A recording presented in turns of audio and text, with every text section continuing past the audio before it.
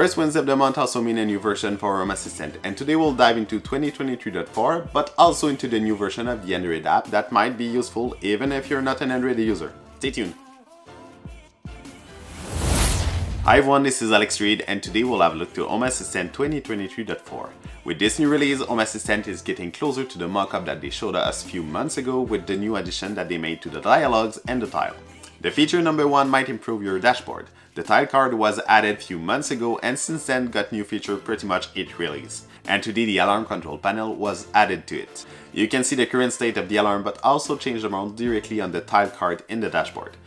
And if the new mode requires a code, you will be able to fill it with the keypad that will be prompt.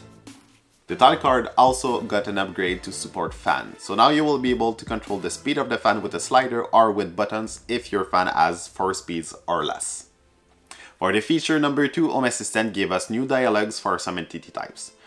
The first one is the alarm. So a bit like the Tile card, we can now select the alarm mode on a revamped UI and get the same pop-up if we need to enter a PIN. The second dialogue is for a cover. So if you have a garage door or a blind, you will be able to control it with either a switch or a slider.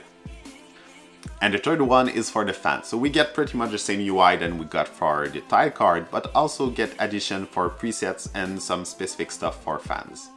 The feature number 3 is about templates, and this is macro. This is something completely new to Home Assistant.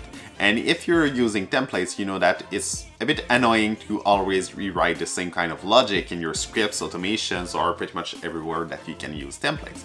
But now with macros, you can find pretty much what I will call a function. You just have to create a file in the custom templates folder, and you will be able to reuse the same function pretty much everywhere.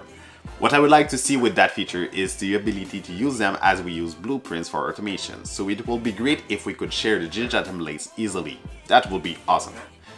Those were the big feature in that release, but we also get support of the lock and matter and also big improvement on the database. So it's faster and more kind of your SD card. But if you're still using an SD card, you should probably move to an SSD. Now let's talk about the Android application. It was released a few days ago. It's 2023.3 and this had 2 major features. The first one is the ability to have multiple servers. So either if you have multiple homes or you have a dev, pro dev or staging environment, you can add them in the same application and switch between them. That will be easy to manage and all the sensors on your phone will be pushed to the different instance, which is awesome. And the second one is the ability to add the application on Windows 11.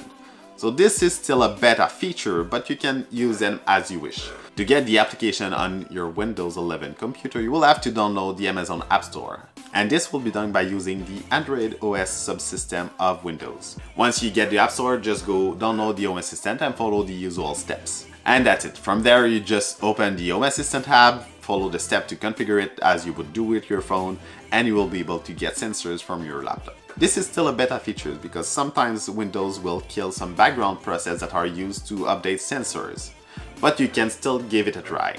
And that sums up the major changes in those releases. Let me know in the comment which feature you like the most, and if you enjoyed that video, please give it a thumbs up and subscribe. That will be awesome. In the meantime, we'll see you for the next projects.